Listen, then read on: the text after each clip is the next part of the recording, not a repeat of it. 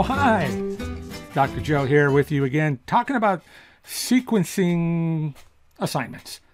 I mean, I'm pretty sure you've done this in a face-to-face class. You're going to sequence assignments. You're going to give them one assignment followed by another, followed by another. It's really important when we do like languages. You got to do the conjugation, verb conjugation, then you move on to something else.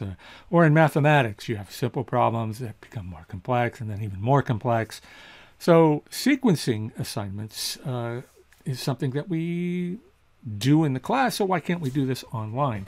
So what I want to show you here is my screen, and this is what it looks like to a student when they come up with a module. You have to do this in modules.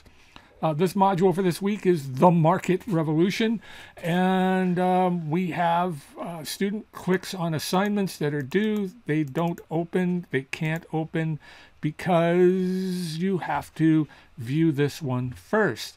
So when they view the deep dive on Applebee's Vexed Story of Capitalism, when we go back to the modules, what we're going to see is all the way to the bottom that now they can click on the predictions on the title and all those that apply. Okay, so this is good. This is what we're going to be doing. We're going to be sequencing these things. So I'm going to get out of student mode, and we're going to go into how to actually do this.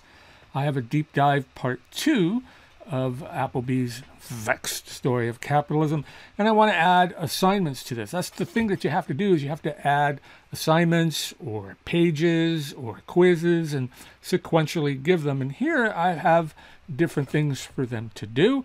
So I'm going to click on adding my assignments. I've already created these, so I'm going to add the consensus school. Don't worry about, I'm just adding assignments. Don't worry about what order they come in, but I've already created these, and I'm going to put these assignments here. She talks about in part 2 the Marxist versus the classical economist, and she also talks about the neo-progressives.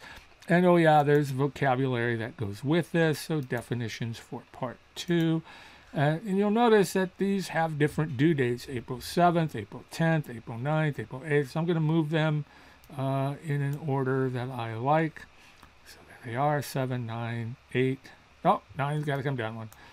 7, 9. Oh, no, I was wrong. 8 comes before 7, 8, 9, 10. There we go. Ha!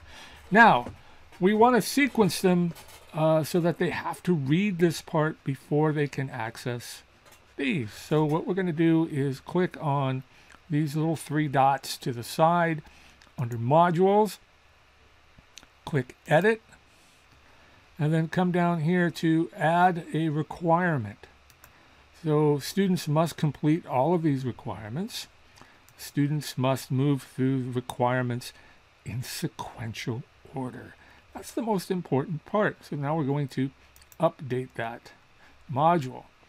Now, the one thing that I want to do is to make sure that students know that I want them to go in a certain order, is to increase the indents on this.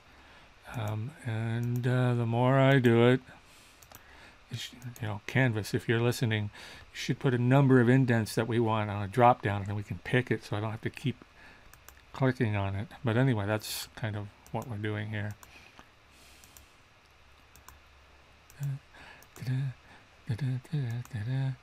All right, so now we have all of this. So what does this look like? Complete all items is here. So what does this look like to the students? Well, I have to publish it first to kind of show you how to continue. And then we can go ahead and see what this looks like in student mode. So let's do that. And for that, I'll go home. And then I'll click student view. And click on modules. Yep. And then if we scroll down, we'll see that democracy in Annabelle, complete all these items.